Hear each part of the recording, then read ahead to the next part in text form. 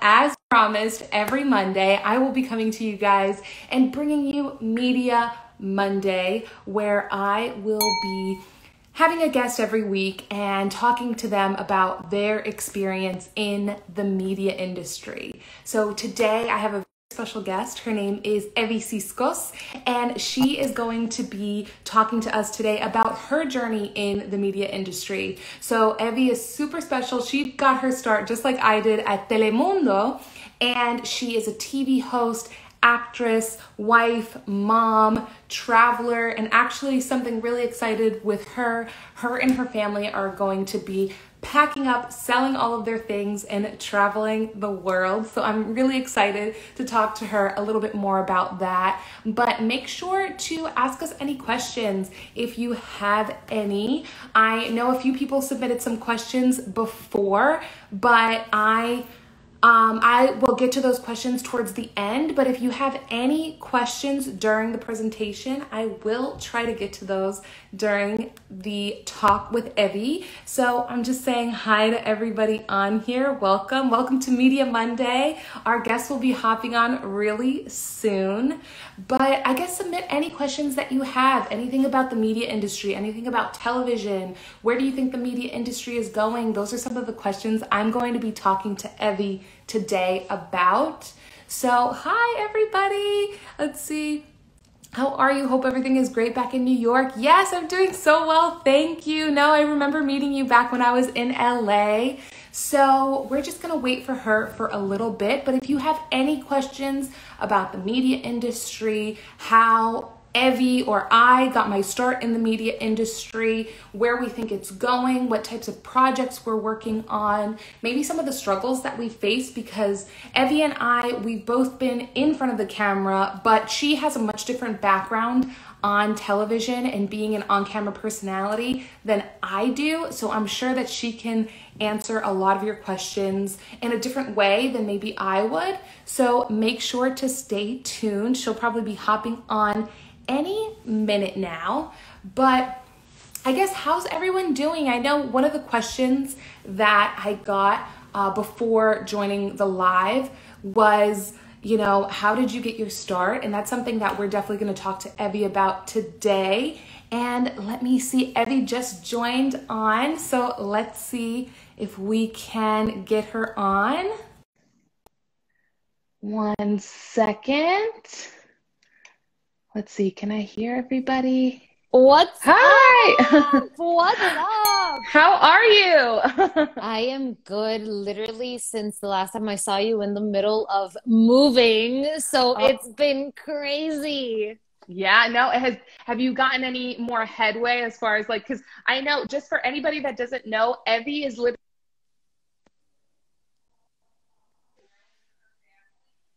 You cut up a little bit. I can't hear you. Yes. Okay. Now I Can you hear me you. now? Oh, okay, perfect. I think Okay. it connected to another Bluetooth device that I have. I was like, where'd she go? Yeah, I could hear you across my apartment, and then I was like, wait, no, but I'm here. Okay, now I hear you perfectly.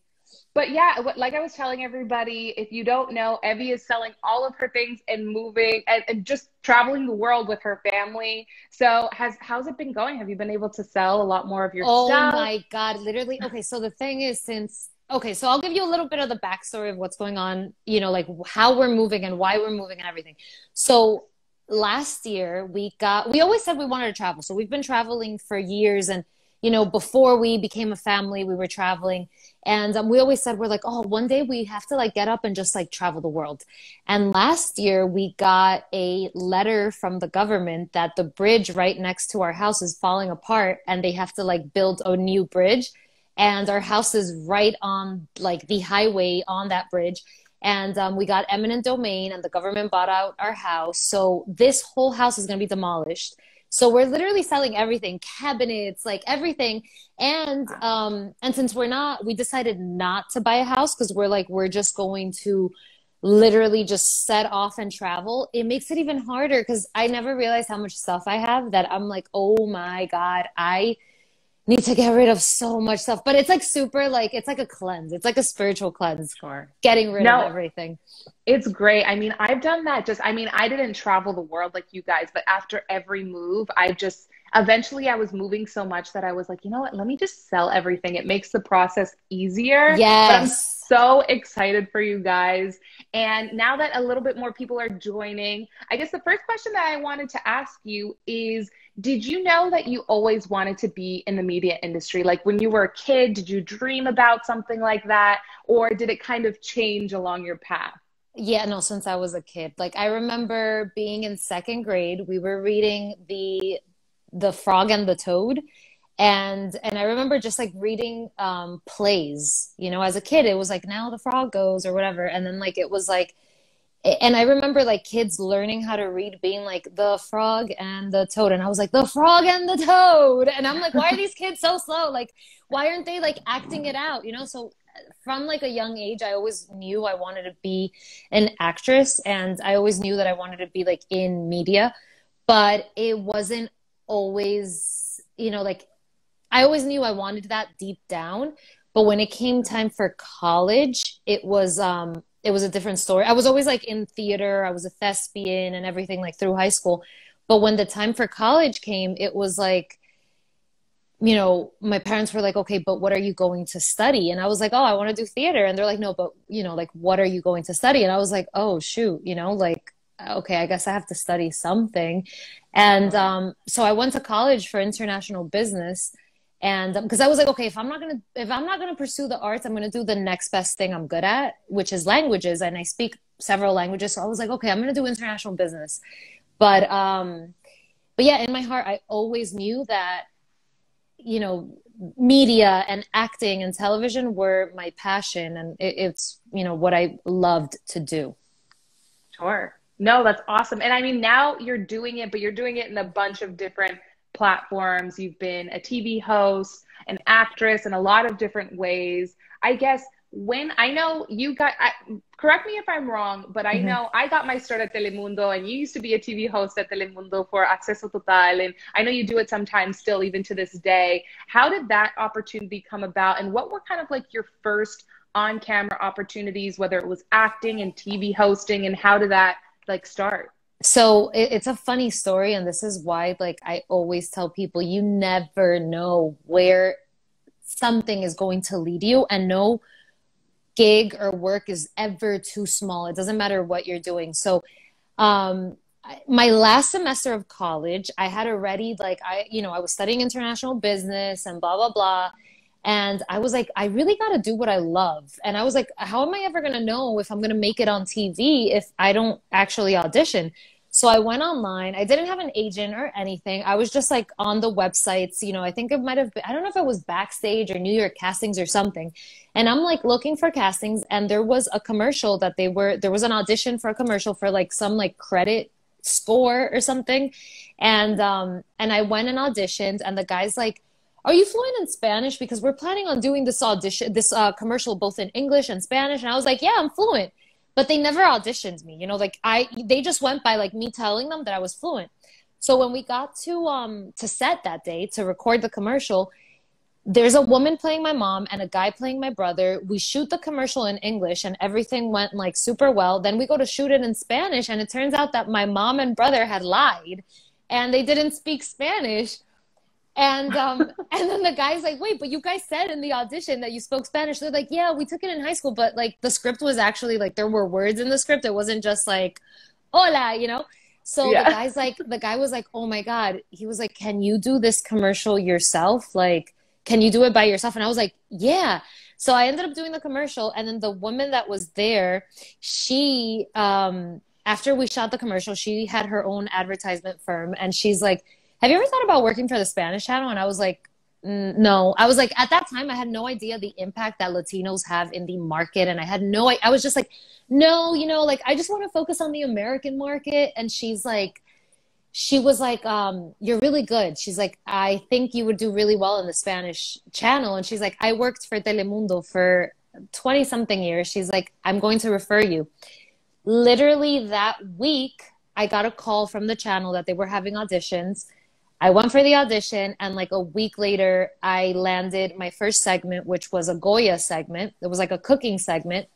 And then months after that, I was still in college, by the way. So I was still in college.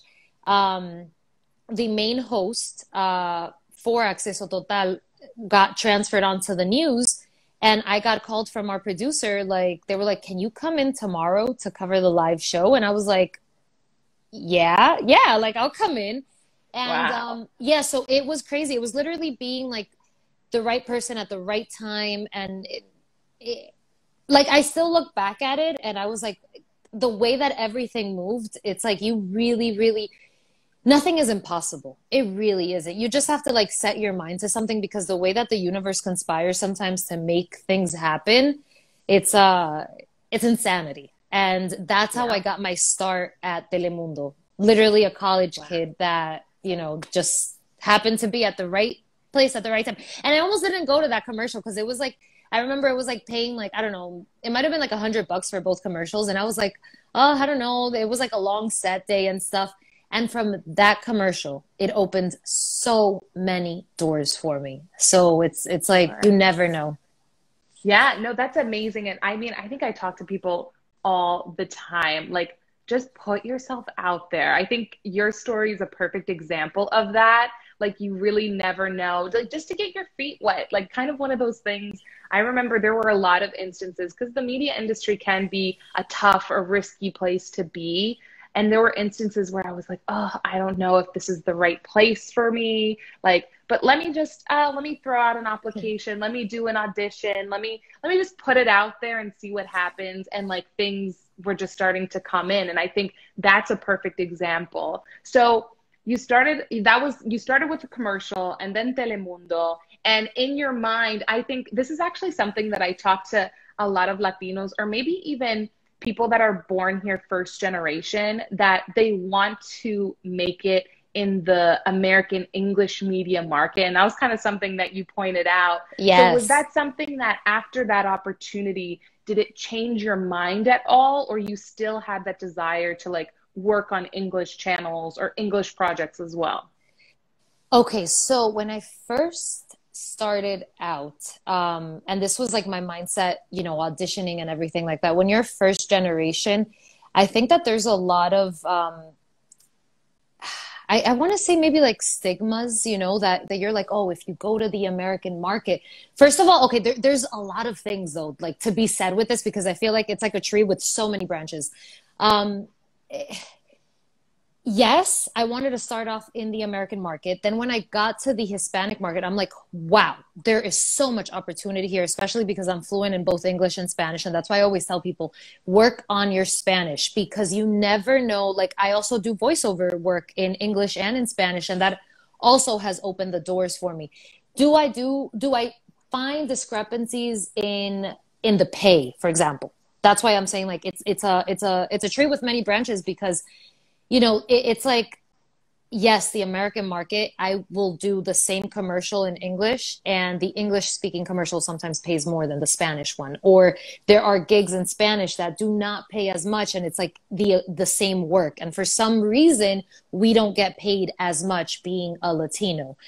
So there are discrepancies in that. So when you say, oh, I'm going to make it in the American market, it is a big difference when it comes to pay. But when it comes to opportunity, it isn't because you never know where one Spanish speaking role is going to lead to you. And do I hope that there's change in the future? Yes, I hope that we are moving towards change, especially because the Latino market is so strong and it's so big and we hold such a big consumer power. We really, really do. So I think that we're heading towards change. But yeah, in the beginning, I was like, I want to be in the American market, you know?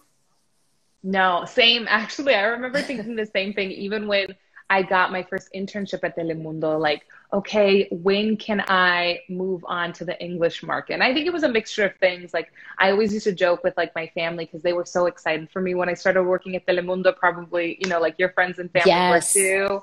And they were like, why do you want to go somewhere else? And honestly, even though, you know, being someone that grew up in this country, even with, you know, a Latino background, you know, my dreams were in English, like both literally and figuratively. So it's kind of that balance that you're fighting. But you're right, there is a little bit more money in English English television in this country, or just English media in general. But I'm still like, never say never to a Spanish opportunity, because like you said, you're doing voiceover work and other forms of media. Most of the voiceover work that I'm doing right now is in Spanish. Right. And you that's would something, never, I would have never thought that, you know, like I never would have yeah. thought that the Spanish market, there's so much work, you know? And there's so many opportunities. So like you said, I hope it changes as far as pay, and that, you know, it's a little bit at least more equal. Or, you know, a lot of people would argue that because, you know, I'm bilingual and you're multilingual, that you should get paid more because you have a bigger reach, and that you can reach more people with the multiple Yeah, right? languages. Like, where's my money? Yeah, right. Exactly. And that's something that it's like, come on, pay us. But, you know, it's still something that I think, because it's still relatively new in this country, there wasn't always Spanish media in this country, that it's something that we still have to fight for. So Right. I think that kind of brings me to the next question, as far as like the future. I know you've worked in a lot of different aspects of media in particular, but for you, where do you see the future of media in the capacity that you work in going? I think it's limitless, but I do see it a lot online. I do think that the power these days is in our hands. So, like, for example, we're here, we're connecting with people. Like, this is going to stay on social media where people can watch it, and I think that that's so powerful. It's so powerful because back in the day, like I remember when I first started in television, it was literally like, okay, I'm going to go online. And even though social media was, you know, like Instagram was there, Facebook was there, but it's changed so much in the last, I would say, like even 5 years, that I remember when I started working for television, the emphasis on social media was not that big. And now it's like the power is in social media. Like I produce my own commercials for social media. So I think that I think we're moving there. I think it's there. I just think that, you know, like it's a very fine line between television and social media these days, because I even have shot commercials where they're exclusively for online content, you know? So, and it also has a wider reach, because back then a commercial was only limited to whatever channel it was going to be played at. Now web, it's like you're on the web. Someone all the way on the other side of the world can see your work, and you can be found just from social media. So I think that that's where we're heading to. And yeah, and the future's here. It's on social media. We're on it right now. Yeah, no, most definitely. And I think it's funny. I think a lot of even media companies kind of knew that, but they weren't putting that much attention on online platforms, like even traditional broadcast companies. Right. But now I think it's like they always knew that, but it was kind of on the side. And I think now with COVID, it's pushed it even more. It's like, wait, now people are at home, and wait, they're not turning on the TV. They're opening their laptop or their phone or their tablet, like more than they are the TV. So now what? And I think it kind of like forced it, like, yes, you have to be online. You have to be on all of these different platforms. And it's exciting. And especially because I think we kind of grew up when like social media just started, you know, it was still pretty like new, and we were kind of like discovering it. But now people that are growing up these days, they're growing up with it, like ever since they were really young. So it's like you have to get that consumer too, because they're like born with it practically. They really, really are. And it's like, and it comes like second nature, I feel like, to them, because like we're the generation that literally, like I remember Facebook came out when I was in high school, and it was still like, you know, it was still new. I remember like getting on Facebook and stuff, and I would tell my family in Greece, like, oh my God, you guys got to get on Facebook so I can see you guys. And they would be like, wait, what do you mean? Like, you're taking pictures of everything? Because I was always like the kid with like a camera taking pictures of everything. And it's changed so much, you know, from back then. And even like the way that we communicate as opposed to like 18-year-olds this day, you know, this day and age, it's completely different. Sure. No, most definitely. And I think it's one of those things where I think eventually it is going to get to the point where traditional television is almost obsolete. Like, I hate to say it because I grew up with like traditional TV and getting so excited to work in that industry, but like every year it just feels like more and more. So I guess another question that I had for you, actually one of the questions that somebody submitted beforehand was, How do you deal with the feeling of being judged when you're someone that's put in front of the camera? I thought that was a good question somebody submitted Girl, you before. have to get over that real quick, especially with audition, because you deal with so many reject. Like I have, for any job that I have gotten, I've probably gone on like I don't know how many auditions. Like literally, you have to be. And I'm not saying develop a thick skin where like you go to an audition and you just don't care, because you do have to care for your craft. But you cannot care for judgment, because there's so many times that I have been to an audition, right? And I don't get the job. Like I haven't gotten the job for whatever reason. And then later on, I've, met the director by, random chance, and they're like, "Oh my God, we really liked you." And you were like, there, but you didn't fit the character, and like you were really good, but you just didn't fit. And it's like, oh, wow, that's why I didn't get picked. And then I've had instances where I auditioned for things, and months later the director called me and was like, "You were so good at the audition that I wanted you to be in this project of mine that I'm working on now." So you have to just forget what people think of you. Not everyone, first of all, not everyone's going to like you. You're not going to be everyone's cup of tea. And that's in general in life, whether you are going to be in the media or you are going to be anywhere in life, we need to get past those judgments, and at the end of the day, it's what you think of yourself, like what value do you bring to the table? Because if you see that value, other people will see that value too. No, most definitely. I think that's something that it can be really tough, even people who have been in the media industry for a little while. I still know people who have been in the media industry for decades, and yet they still kind of have that fear of judgment, or maybe they want to transition into a different part of the media industry and they're like afraid to, because they've been doing this one thing and they're afraid of the judgment that they're going to get by switching over. I'll be transparent. I was a little bit afraid of the judgment I was going to get from moving back to New York from LA, because that was a dream of mine. And I used to share to people all of the time how big of a dream it was for me to work in TV in LA.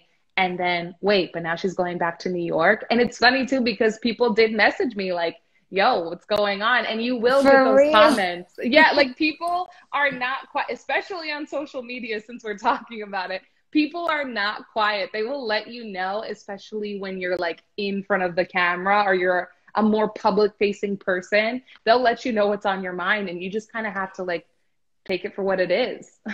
That's actually true, because in 2016 I decided, and this was a year of change for me, 2016. I decided to take time off from TV. It was like I had always been on a spiritual journey of like finding myself and everything. In 2016, I realized there's usually a fine line between doing what you love in the industry as passion and for fame, or for fame. Um, and it's such a fine line, because it gets, you know, as a byproduct of being on television or putting yourself out there through social media or whatever, you do become a public figure. And fame, it comes, some people get it on like, like Lady Gaga type of fame, like on another level, like Beyonce or whatever, world fame. But even like micro fame can get to you sometimes. And in 2016, I realized that I needed to take that time off, because I was pursuing my passion to get acknowledgement and to get fame. And I realized that. And in 2016, I was like, I need a break from media. I need a break to find myself. I need a break. Like, this isn't real, fame is not something that is real. And when I took that time off, it took me about a year, and I realized during that time my passion for the arts. And I was like, this is what I truly love to do.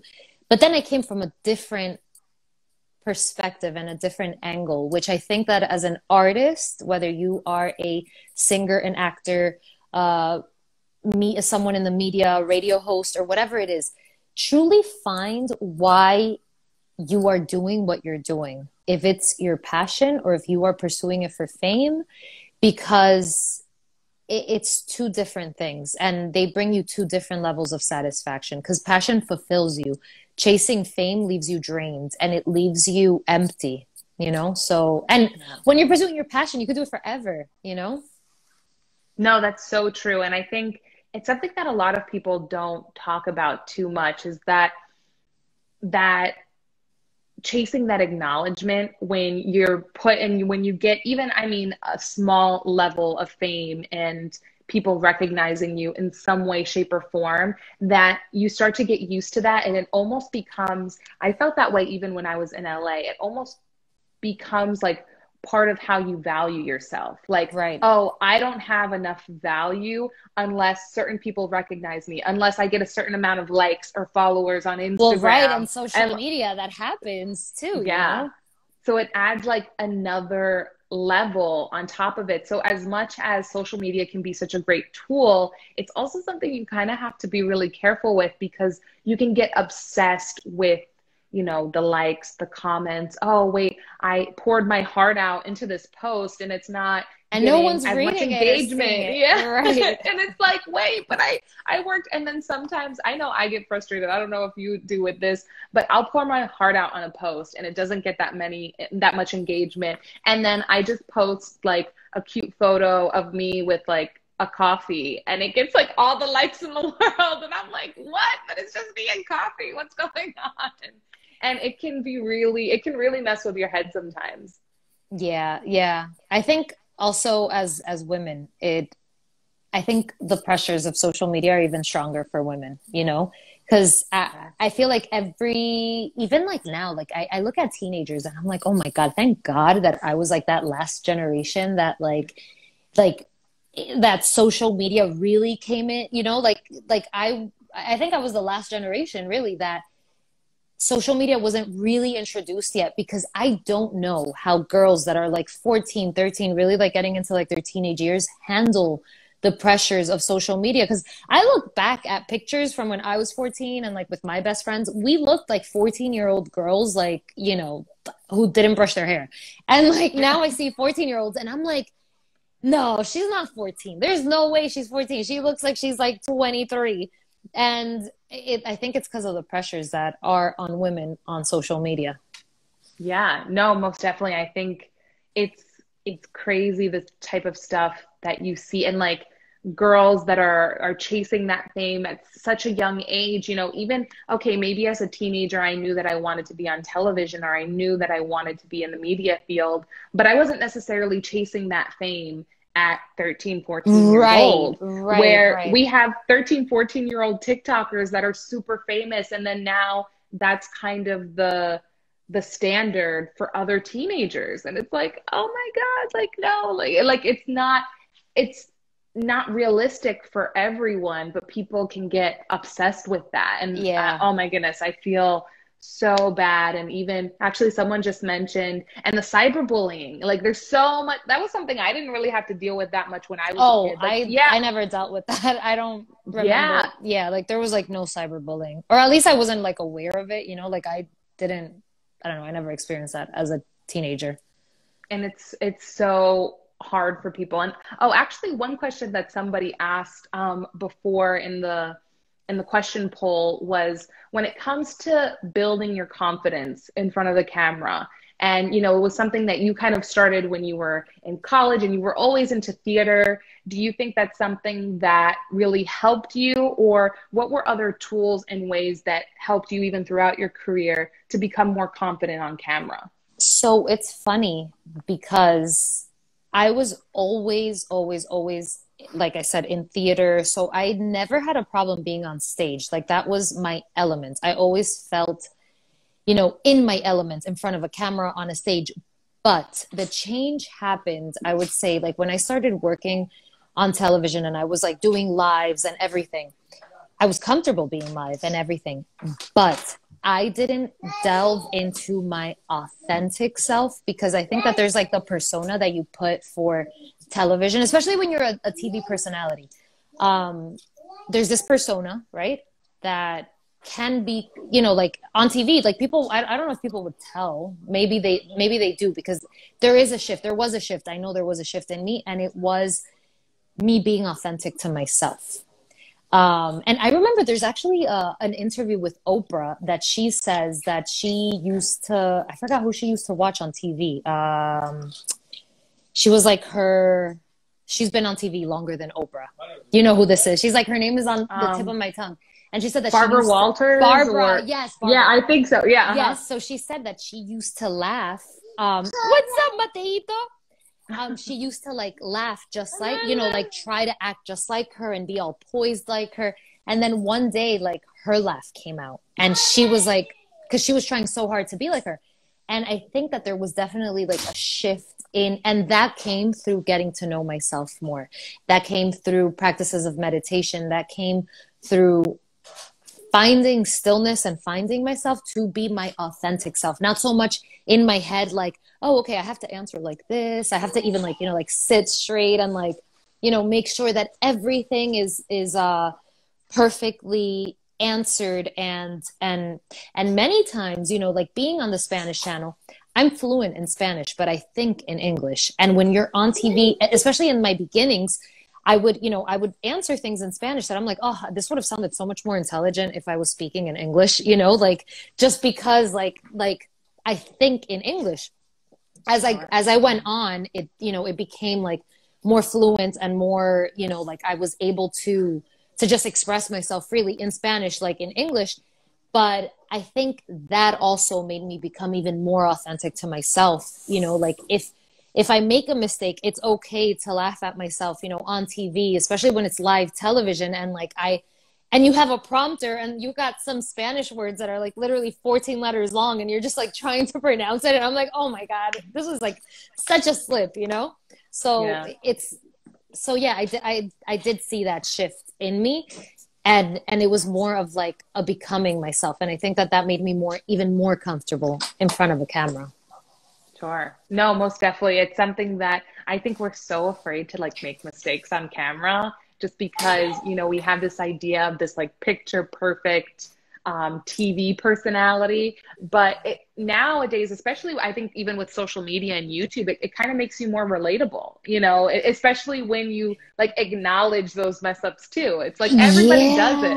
It happens. And it was so, you know what? Social media for me was so hard getting out of that TV persona because even like the way I present after like so many years of presenting like even a segment, it's like, hi, you know, like it was so programmed in me that even like getting out of that persona for just to be myself on social media, oh my God, that shit was so hard. Like I was like, oh my God, I feel so like this sounds like it's like a report, you know, like I'm reporting a segment for the channel. And I had to work on that too, like to just be myself on social media, you know?